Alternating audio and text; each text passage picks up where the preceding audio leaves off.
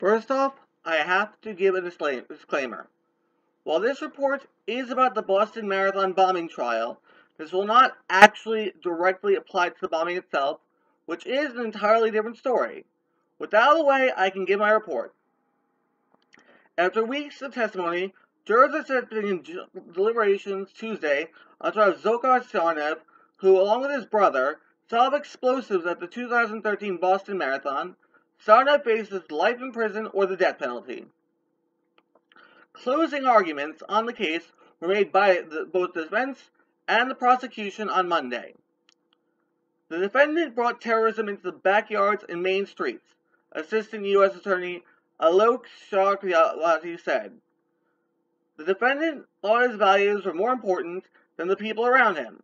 He wanted to fake the Mujahideen, the holy warriors, so he chose Patriots Day, Marathon Monday, for a time for families to gather and watch the marathon.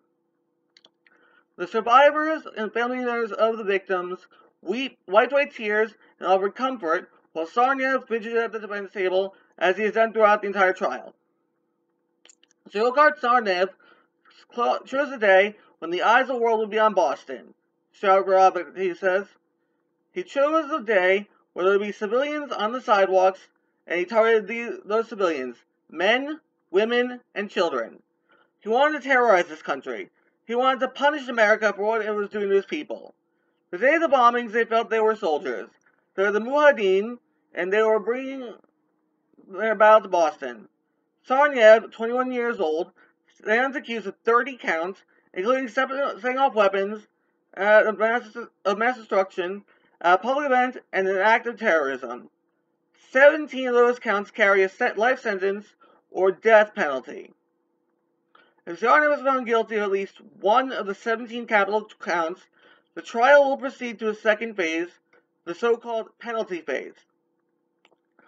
That part of the trial will include evidence of aggravating and mitigating factors, and the jury will be asked to weigh elements that make this crime especially heinous against details from Tsarnaev's background and mental health history that would weigh in his favor.